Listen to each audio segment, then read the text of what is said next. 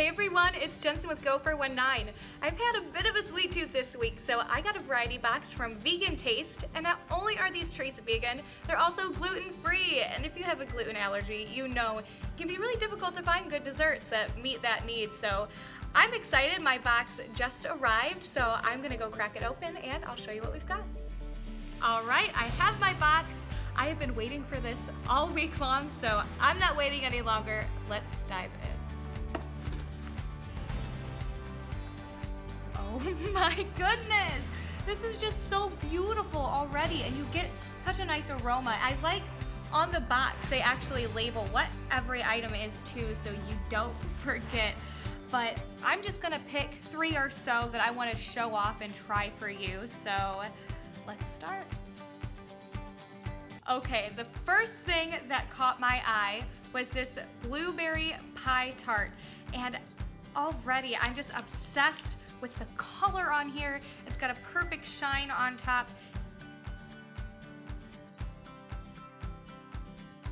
It has that classic Pop-Tart flavor to it, so if you are gluten-free and you miss the taste of that nostalgic Pop-Tart, this is like the fancy version of that, but it has that really good classic kind of grandma's pie crust taste to it. Moving on, we have to try another one. I'm just gonna show that to you.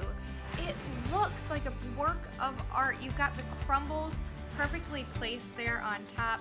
It's everything you love about a cinnamon roll. It has a really good combination of flavors and texture. Finally, I'm gonna try, because there's 2, so they must be good, the Samoa bar. You actually kind of get each flavor one at a time, so you get the first layer of chocolate that hits you, and then you get hit with the peanut butter, and then you get hit with the coconut. It's a really satisfying, I guess, journey of flavors that you get there. This box cost me $30, and again, you get 8 treats. But if you have more questions about Vegan Taste, what their business is like, how it is interacting with them, and just kind of what stuff they have to offer, I have all of that already on our website. Just head over to W2All.com and click on Gopher19.